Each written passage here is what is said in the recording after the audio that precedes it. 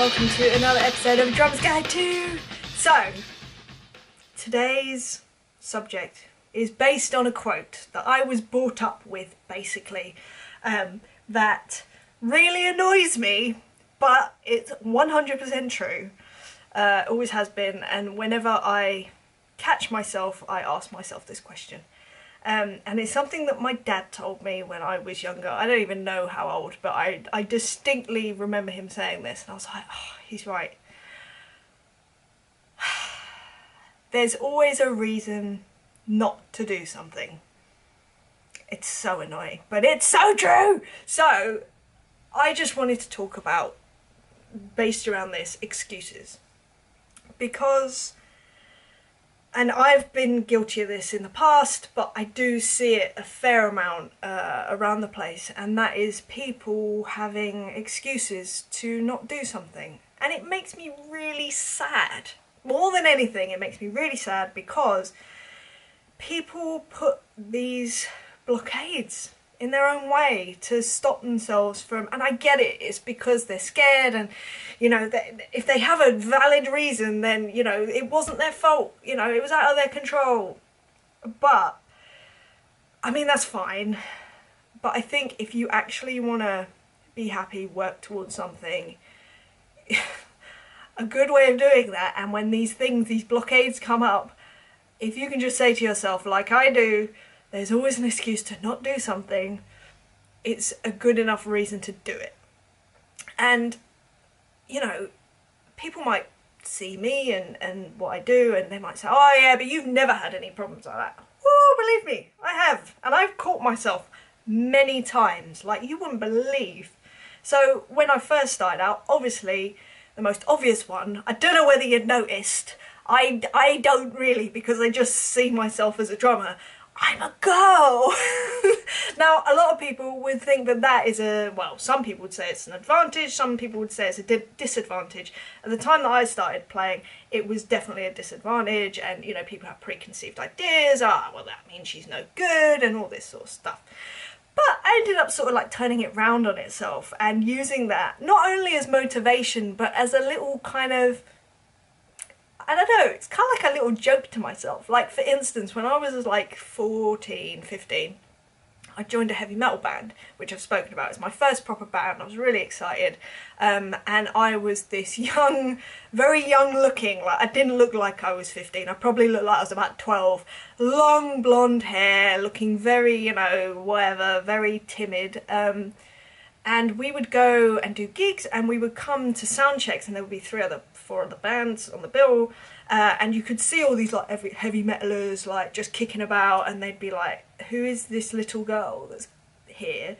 And I'd just, that'd be fine, and you know, people might speak to me in a certain way, and I'd just be very polite and whatever, and then I'd get behind the drums, and I would smash the kit up and be very loud, because that was what I sort of knew I needed to be, and they'd be like, oh, okay. And that kind of response became a very big motivator for me, and I ended up finding it hilarious. I don't get it very often anymore, but when I do, it's almost a nostalgic thing, to be honest, and I really love that.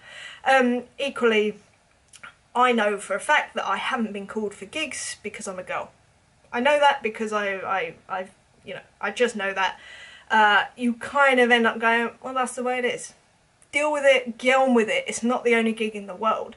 Like, people will always have their biases for various reasons, and you will have your own for various reasons. I remember hearing about a gig that I didn't get called for, which I understand that I didn't, and it all made sense, but someone else I know did, and one of the criteria was they had to be, all the musicians had to be under a certain height.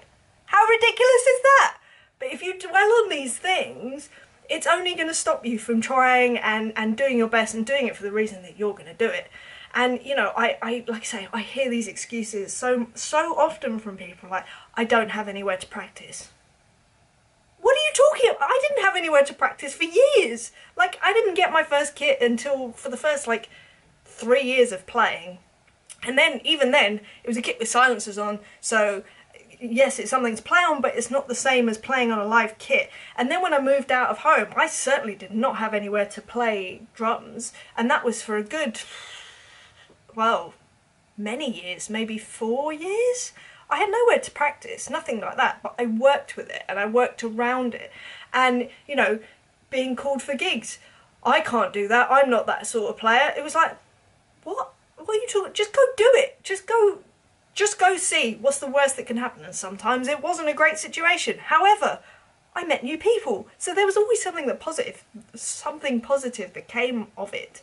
And I think, you know, just let people have their own reasons to not call you or whatever, but don't be your own reason to not go do something. And you know, there's always a way, and yeah, like I say, an artist might not call you because of X, Y and Z. So what? You clearly weren't meant to work with that person anyway. Can you imagine being on like the road with someone like that has that kind of preconceived ideas? I'll tell you what, go work with someone else, let them see you working with someone else, change their mind that way, and they go, oh wow. And you know, you never know how these things work out. In fact, I'll tell you a funny story. There was one band that I did work with, and we were playing on the bill with someone else, and I went to go speak to them, and I loved this band. I was just like, wow, they're really amazing. And I got chatting to the singer, and I can't remember how it came up, but he basically let me know that we would never have a female drummer. Like, that's ridiculous. We would, and like, really, I mean, it is quite rude. But anyway, he was like, yeah, no, there's no chance, like not in a million years. Anyway, not long after that, they ended up losing their drummer. And lo and behold, I got a phone call, and it wasn't from the singer, it was from the guitarist, just saying, oh, like, yeah, would you be up for coming and, you know, having an audition? And I was like, I thought your singer said that you wouldn't have a girl in the band. And he was like, oh yeah, no, well, could you just come down and audition? I was like, yeah, that's fine. And of course I prepared their material meticulously, and I was just like, I am going to blow these guys out the water. Anyway, I went down, I did the audition, and they really liked it. And literally the next day, I remember, I think I was in a supermarket, I think like Sainsbury's or something, I don't know. And I got a phone call, and it was the guitarist, and he said, oh look, we'd really love you to join the band. And I was like, that's amazing. So I ended up joining for a little bit, but it turned out that, I mean, I love these guys, but it was very much, after a while, I was like, yeah, we're not meant to, like, be hanging out together. We're just different, you know, and these preconceived ideas would still come across from this singer, and I was just like, you know what, nah, you're alright, and I moved on to something else. And I'm like I say, this was years ago. This would have been, I don't know, 2005, something like that. I don't really know.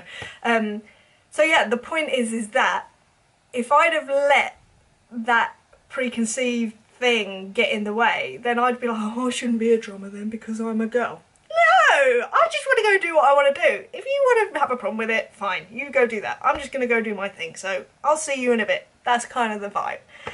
So if you find yourself having some excuse that comes up inside of you, just take a look at it and go, right, there's always an excuse for something. Let's work with it, let's work around it. There's always a way. Where there's a will, there's a way. I firmly believe that. So just go do what you want to do, no excuses, and I'll see you on the road. Okay, right, I'm gonna go. Enough ranting and whatever. But yes, anyway, hope you're well.